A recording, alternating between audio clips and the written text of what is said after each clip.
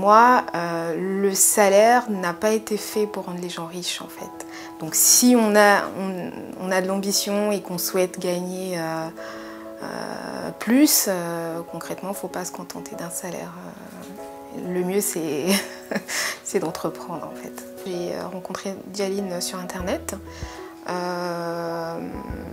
sur Facebook. Donc on s'est envoyé des messages, après elle m'a contacté par téléphone, on a échangé et quand je lui ai expliqué que voilà, je voulais me lancer à mon compte, etc., elle m'a parlé du marketing de réseau.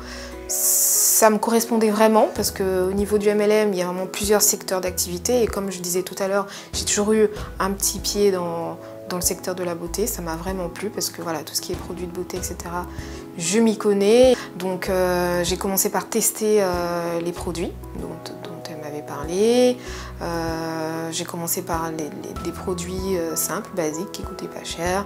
J'ai vu la qualité des produits. Donc ce qui est intéressant en plus dans le fait de travailler dans le MLM, donc avec Dialine, c'est que je gère mon temps comme je veux. Alors étant salariée, ça m'avait déjà causé pas mal de problèmes parce qu'il fallait avoir le temps de déposer la petite à l'heure à la crèche, courir avec les transports en commun, arriver au travail à l'heure, donc ça on contrôle pas toujours tout hein, avec les transports en commun. Et pareil au retour, on m'attendait toujours pour fermer la crèche parce que j'étais la maman qui arrivait toujours en dernier. Et ce qui est bien maintenant, c'est que voilà, je gère tout à mon rythme et j'ai le temps vraiment de m'occuper de ma fille parce que c'était encore pire quand elle était malade, quoi. Alors Dialine, c'est une personne qui est très chaleureuse. Elle est très chaleureuse. Comme je disais, elle ne s'impose pas. Donc elle va pas, comme on dit, taper l'incruste. Elle va selon ton rythme et c'est quelqu'un de bienveillant. De très bienveillant. Et ça, c'est quelque chose que j'aime beaucoup chez elle. La chose importante, c'est que Dialine, c'est une bosseuse. C'est une fonceuse, il n'y a rien qui l'arrête. Et forcément, elle transmet ça aussi. Donc en travaillant avec elle, on a envie aussi, comme elle nous transmet son envie. Et donc moi, ayant été salariée donc, par le passé, avec une hiérarchie, etc., là, dans le cadre du MLM, c'est pas du tout les mêmes relations qu'avec un patron, parce que là, il y a un rapport de confiance qui n'est pas du tout pareil. Et je pense que c'est la meilleure, c'est l'entreprise du futur, c'est la meilleure collaboration possible et pour moi il n'y a pas mieux, quoi.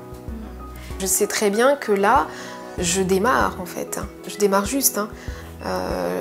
C'est sûr et certain que je vais avancer, c'est sûr et certain que je vais cartonner, c'est sûr et certain que je ferai beaucoup mieux. Là, je viens à peine de me libérer de mon salariat et forcément, voilà. Il faut chauffer un petit peu la voiture, quoi.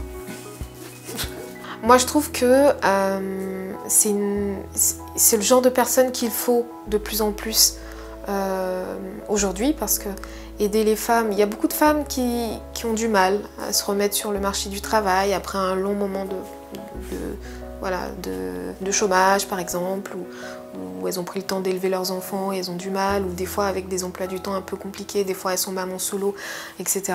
C'est pas évident et c'est un bon système pour gagner sa vie. Quand on a vraiment envie, c'est un très bon moment, un moyen de gagner sa vie et avoir un coach comme Dialine, je pense que c'est le top, vraiment.